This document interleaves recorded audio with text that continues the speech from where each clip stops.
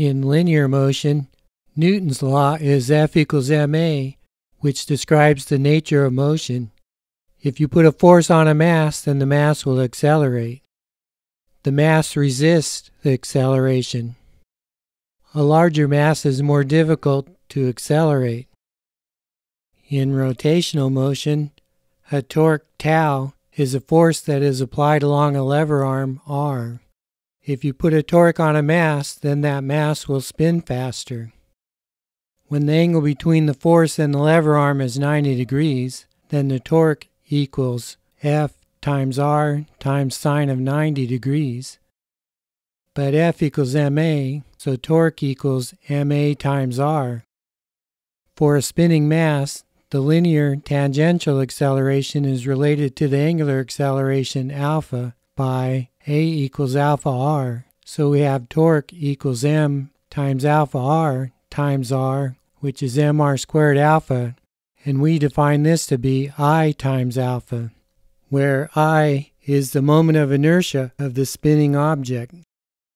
In rotational motion, we have torque equals I alpha, and this is analogous to the linear case that F equals ma. If you put a torque on a mass, then that mass will spin faster. The moment of inertia, I equals mr squared, for a point mass, is the resistance to angular acceleration in the same way that mass m is the resistance to linear acceleration.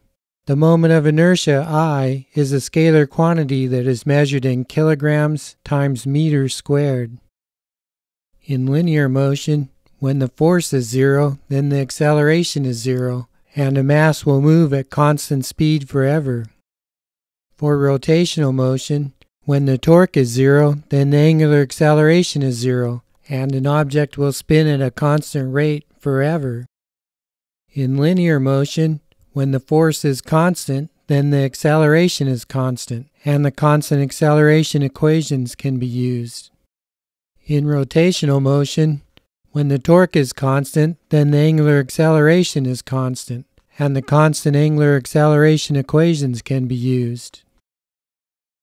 Force increases the radial component of the velocity of a mass. Torque instead increases the tangential component of the velocity of an object. Mass m is the resistance to linear acceleration. The moment of inertia, I, is the resistance to angular acceleration. For a point mass, the moment of inertia, I, equals mr squared, where r is the distance between the point mass and the axis about which it is spinning.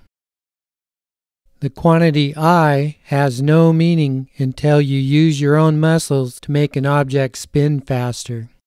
Place a 500-gram weight at the 20-centimeter mark on the meter stick, and then try to make the meter stick and the weight spin faster about the axis shown.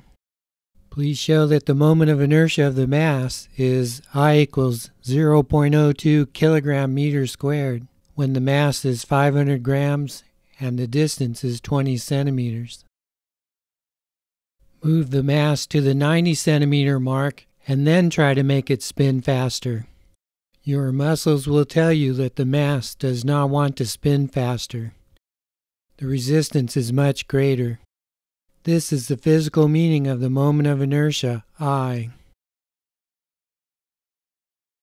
Please tie a mass to a broomstick and then try to make it spin faster. Define I in a sentence or poem. Show that I equals 0.4 kilogram meter squared when m is a half kilogram and r is 0.9 meters. The moment of inertia is a scalar quantity. The total moment of inertia of a collection of n point masses is the scalar sum. For this collection of n equals 3 masses, please show that the total moment of inertia is 0.086 kilogram meter squared.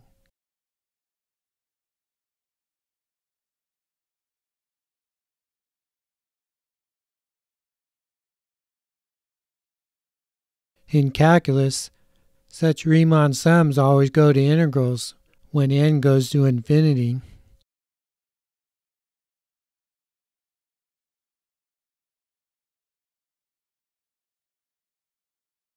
Each of these two masses will orbit either the x, y, or z axis. Calculate the moment of inertia of the two masses when spun about the x, y, or z axis. Mass 1 is 3 kilograms at x equals 4 and y equals 3 meters. Mass 2 is 4 kilograms located at x equals 2, y equals minus 3 meters. When spun about the x-axis, mass 1 is a distance of 3 meters from the axis and mass 2 is a distance of 3 meters from the x-axis. The total moment of inertia is I equals m1 y1 squared plus m2 y2 squared equals 3 kilograms times 3 meters squared plus 4 kilograms times 3 meters squared equals 63 kilogram meters squared. When spun about the y-axis, mass 1 is the distance x1 from the axis, and mass 2 is the distance x2 from the y-axis. Please show that the total moment of inertia is 64 kilogram meters squared. When spun about the z-axis, mass 1 is the distance r1 from the axis, and mass 2 is the distance r2 from the axis. Show that the moment of inertia of both masses about the z-axis is 127 kilogram meters squared. Verify the perpendicular axis theorem that the moment of inertia about the x-axis plus the moment of inertia about the y-axis equals the moment of inertia about the z-axis for any planar object. The moment of inertia is an object's resistance to angular acceleration, and this resistance depends on the axis about which the object is spinning. The moment of inertia of an extended object is found by treating it as a collection of point masses. Here is a bar or stick that is being rotated about its end. The moment of inertia of a stick of length L and mass m that is spun about its end is found by treating the stick as a collection of n mass points, each of which is a different distance from the end. The moment of inertia for the entire collection is given by the sum I equals m sub I r sub I squared, where the index I goes from 1 to the number of pieces n. When the stick is broken into n equal 10 pieces of equal mass, m sub I equals capital M over 10, then the ith piece is the distance I over n times L from the axis. The third piece is 0.3 L away from the axis. The eighth piece is 0.8 L away from the axis.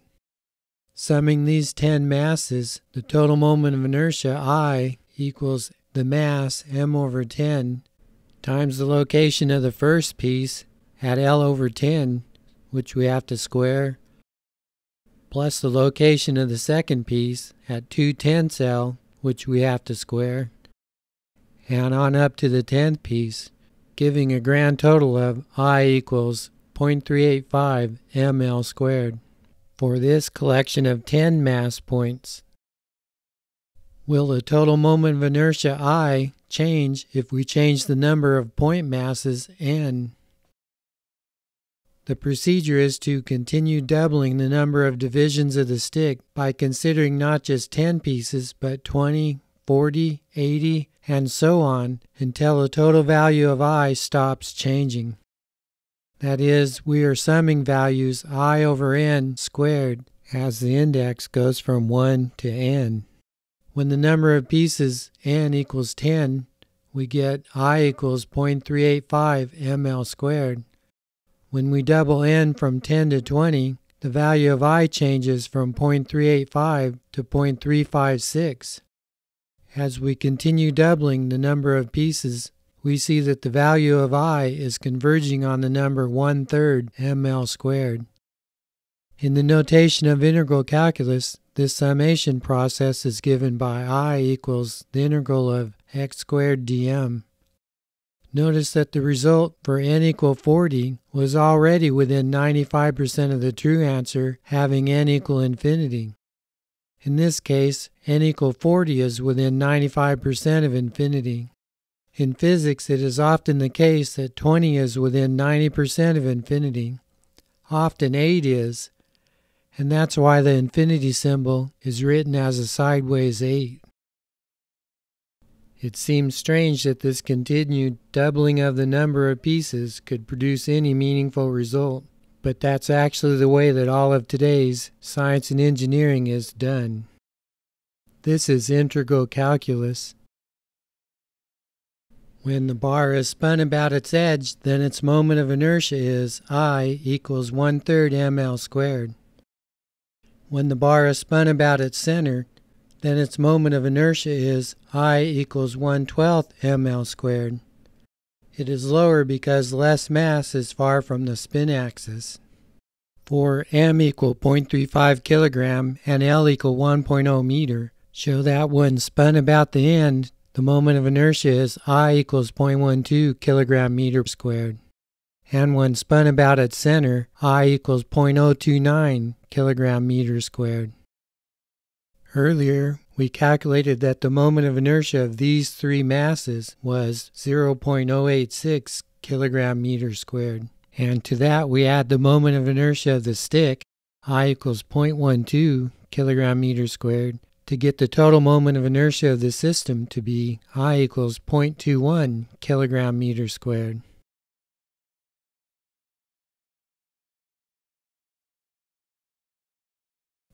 The moment of inertia is greater for the object having the greatest portion of its mass farthest from the spin axis. Here is a ring or hoop being spun about its center. This is a disc or a cylinder being spun about its center. And this is a sphere being spun about its center. A hoop or ring has I equals mr squared because all of its mass is at a distance r from the spin axis.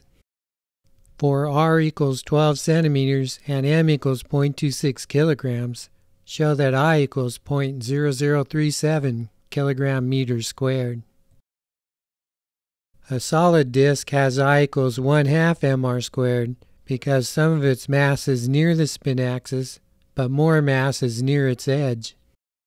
For r equal 12 centimeters and m equals 0.26 kilograms, show that I equals 0.0019 kilogram meters squared. A sphere has I equals 2/5 mr squared. For r equal 12 centimeters and m equals 0.26 kilogram, show that I equals 0.0015 kilogram meters squared. Compared to the disk, the sphere is missing some edge material and so has a smaller moment of inertia. The moment of inertia is greater for the object having the greatest portion of its mass farthest from the spin axis. Each of these objects have identical mass and height.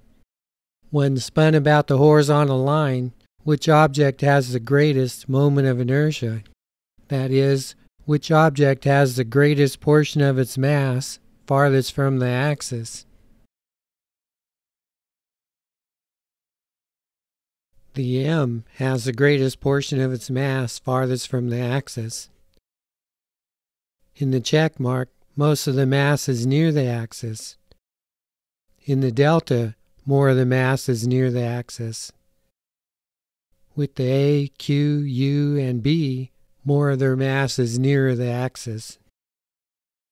The M has the greatest portion of its mass farthest from the axis, so it has the greatest moment of inertia out of these objects.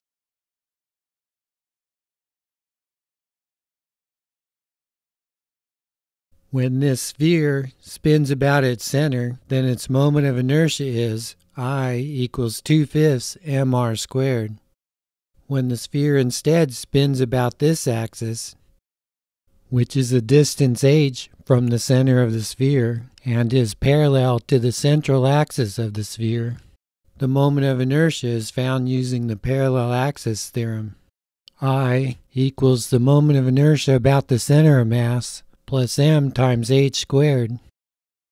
For a bowling ball having a mass of 7.3 kilograms and a radius of 11 centimeters, please show that the moment of inertia when spun about its center is 0.088 kilogram meters squared.